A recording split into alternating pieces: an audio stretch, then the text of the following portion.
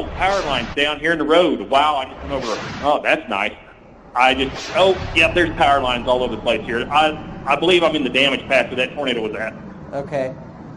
Shane, what's your location? Yep.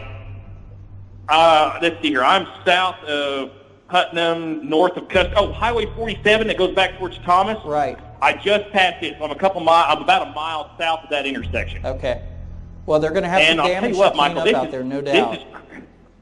This is kind of crazy because I'm getting some serious wind right here, and I see it. Your shot is just a picture's worth 1,000 words, Shane. We're looking at your video, and that's scary to have to drive in. That's why we're urging people to not be out driving in this.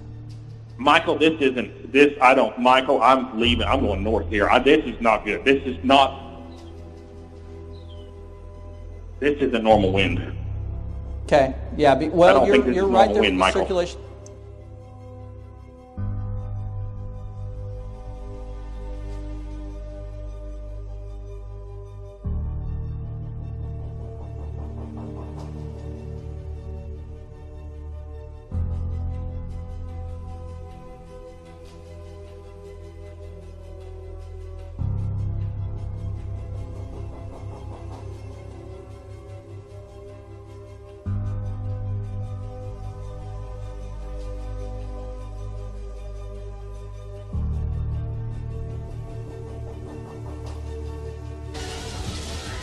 Aiuto!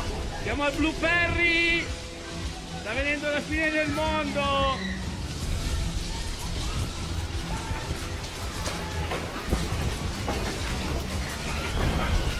Che roba! Aiuto!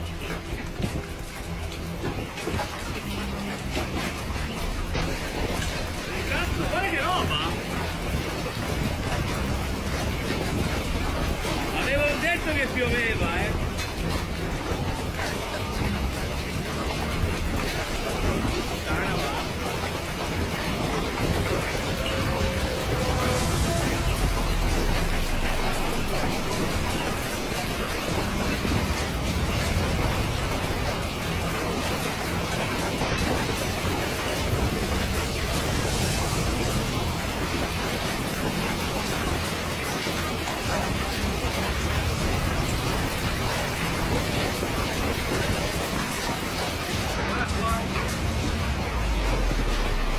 Questo sarebbe il minigol.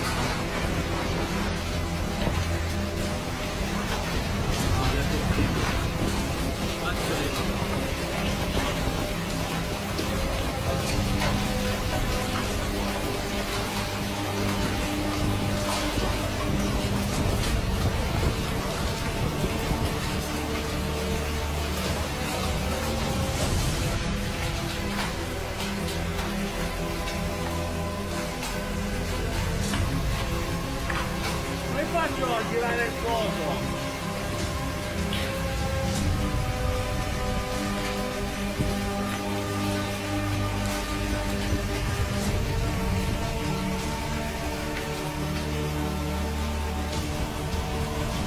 Di un attimo, Laura. Di un attimo.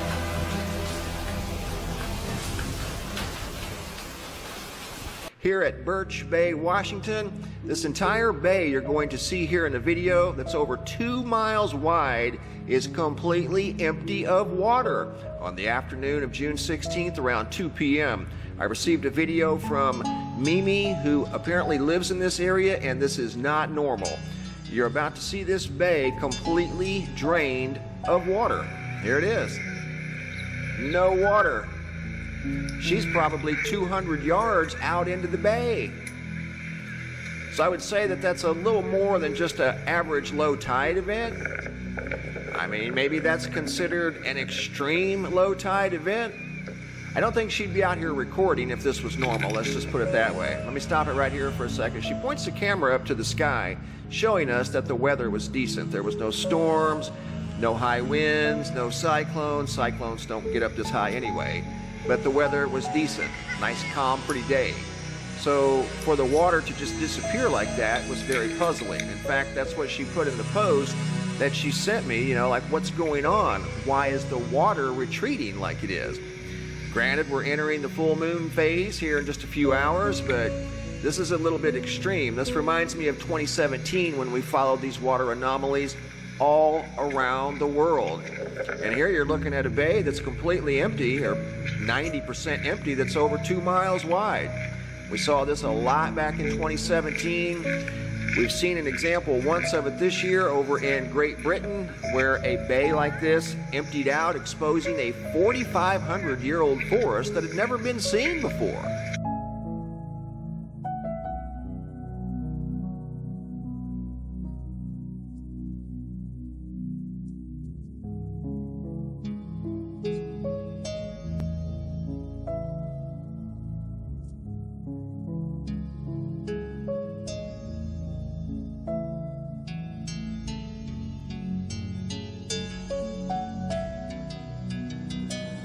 There will be a battle every day of your sojourn on the earth as a Christian. We need to talk about that. Because you and I are living in a fallen, yet to be redeemed body, every day will be a battle between the flesh and the Holy Spirit. If you don't realize that there's an enemy who's going to engage you in battle on a daily basis, you've lost the battle before it ever begins. And the only thing that's almost as worse is not even recognizing you have an enemy, the adversary, the devil, who's going to battle you every day. Almost as bad is underestimating your enemy and just assuming that you're smarter than he is, and you're able to figure out what he's about, and you're able on your own strength and wisdom to defeat the devil. You'll never do it in your own strength. He's a lot smarter than you are. He's been around a lot longer. He's got his schemes and his wiles, and he will just defeat you left and right if you try to battle him in your own strength and in your own wisdom. But there's an enemy there, and he will take the battle to you every day of your life on the earth. And that battle will be between your flesh and the Holy Spirit who dwells within you. Now, however you understand the battle, none of you are going to disagree with me that there's a battle that goes on within you on a daily basis. There is something within you that seems to pull you towards sin. And there's something within you that is pulling you toward righteousness. Now, I'm going to try to clarify this in a moment, okay? But the temptation that Satan serves up is to meet my needs my way, not God's way. To meet my needs totally independent from God, that's the flesh. That's what I'm suggesting is the flesh. And the battle within me is between the Holy Spirit wanting to encourage me to meet my needs through Christ, and the devil luring me in this fallen earth suit to try to meet my needs in BC patterns before Christ, apart from Jesus. Look with me, please, to Galatians 5:17. The flesh lusts against the Spirit, and the Spirit against the flesh. I looked up every instance in the New Testament where that word lusts shows up and how it's used. And the best I can come to trying to help you understand the Spirit lusting against the flesh and the flesh lusting against the Spirit, it means to struggle for dominance. This word means a fervent passion that demands satisfaction, that wants to control the person who embraces it. So apparently the flesh struggles to control and repel the Holy Spirit, and the Holy Spirit struggles to dominate the flesh. and you're in the middle. You've got to decide what's going to happen in your life, whether you're going to follow the flesh or you're going to follow the Spirit. You have to make the decision. All right? But there is a battle that's raging. The flesh and the Spirit are irreconcilable. Irreconcilable. Read with me Romans 8:6, please. For the fleshly mind is enmity against God, for it is not subject to the law of God. Now let me try to help you to understand here. The law of God would be the Word of God. The law of God would be the Lordship of Jesus. The law of God would be being led by the Spirit of God. Those who are the children of God are led by the Spirit of God. All of that is in that concept of the law of God. All right? Now, let's try to help you understand the flesh and the Spirit and why they are irreconcilable in your life and in my life. First of all, the flesh asserts my independence from God. The flesh. I did it my way. I did it my way. I'm doing it my way. Hang God. I'm gonna do it my way. I'm asserting my independence. I kicked Jesus off the throne. I put myself on the throne. That's the flesh. I assert my independence. The Spirit is I assert my dependency by submitting to Jesus. I let Him sit on the throne of my heart. John 15, Jesus is the true vine. I'm a branch. I abide in Christ. That's my dependency. I acknowledge I need Jesus. I want Him to live His life through me. The flesh is self-centered. Self-centered. Flesh can't be anything but self-centered. The Spirit is Christ-centered. Well, when Jesus is sitting on the throne of my heart, my whole life revolves around Jesus. If I'm facing a problem and I'm going to let Jesus sit on the throne of my heart, I'm going to face the problem in a Jesus-centered fashion. But if I'm sitting on the throne of my heart and I'm facing a problem, I have no resources but myself. So my solution is going to be very self-serving. The flesh is self-empowered. Again, if I'm sitting on the throne of my heart, I'm living in sin, I'm grieving and quenching the Holy Spirit, He cannot fill and empower me, so I have no source of power but myself. But in the Spirit, I'm Spirit-powered. Spirit-empowered. If Jesus is on the throne of my heart and I'm Christ-centered, I'm approaching a problem from a Jesus perspective, then surely the Holy Spirit wants to empower me and give me the grace and the strength to do what Jesus wants me to do, right? Sure. So I'm Spirit-empowered. In the flesh, I trust myself. In the Spirit, I trust the Lord Jesus. If you're ever trusting yourself, you know you're in the flesh. In the flesh, I meet my own needs, my way. In the Spirit, I trust Jesus to meet my needs. The flesh does produce pleasure and some satisfaction, or we would not employ the flesh to meet our needs. I mean, if you've got a need and you try the flesh and it doesn't satisfy that need, at least temporarily, why would you ever go back to the flesh to try to meet a need like that again? It has to satisfy. Does the Bible say there's pleasure in sin for a season? Yes, it does. So what happens is we decide we're going to meet a certain need in the flesh, and it brings some pleasure and some satisfaction, but it will always bring regret. Always. Why? Because God is not mocked. Whatsoever a man sows, that also shall he reap. If we sow to the flesh, we're going to reap to the flesh. If we sow to the Spirit, we're going to reap life eternal, now and forever. So what you sow to, you're going to reap. And if there's a God in heaven who is righteous and holy, He is not going to let you be satisfied and fulfilled, meeting your own needs in a way that is contrary to His law, contrary to His will, contrary to His love, contrary to His glory. He is not going to let you fulfill your needs to the complete 100% maximum possible because that would encourage you to continue meeting your needs that way.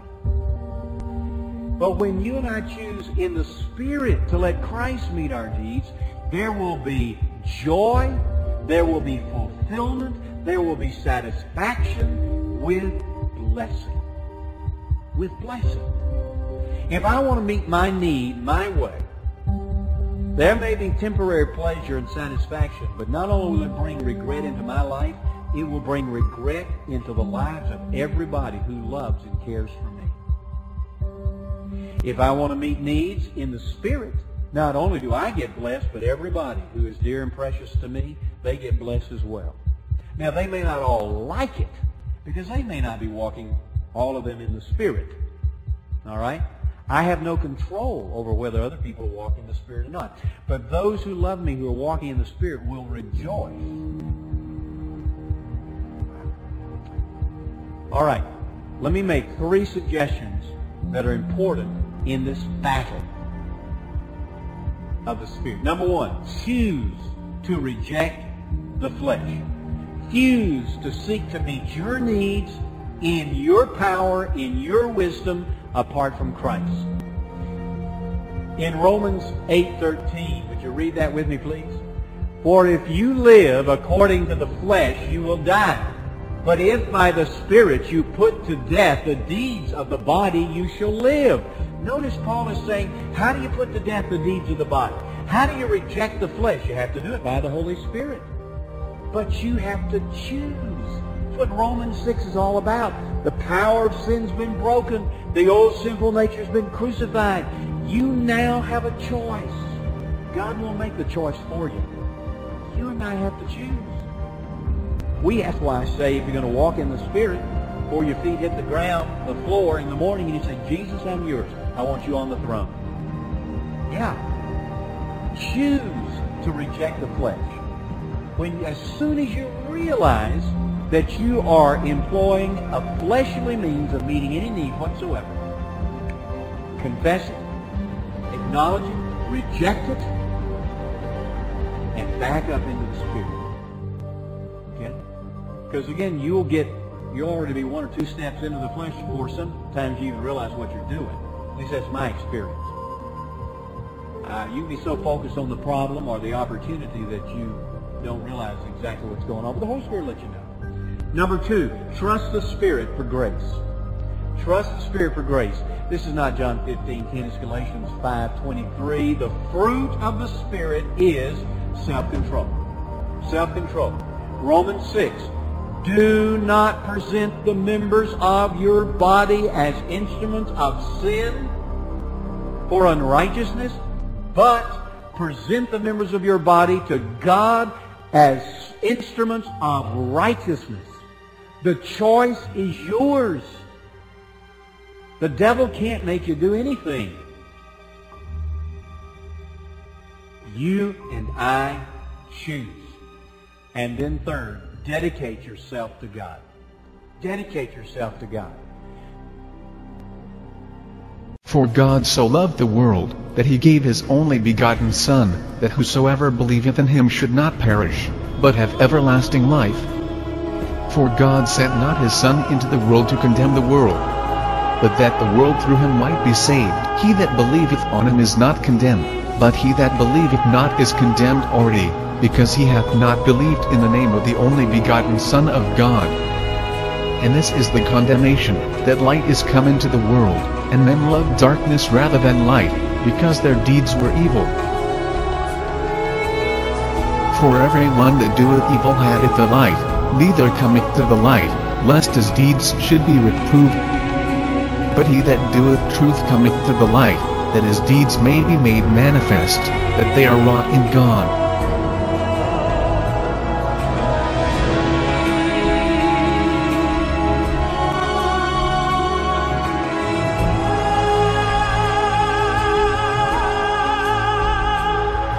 He came unto his own, and his own received him not.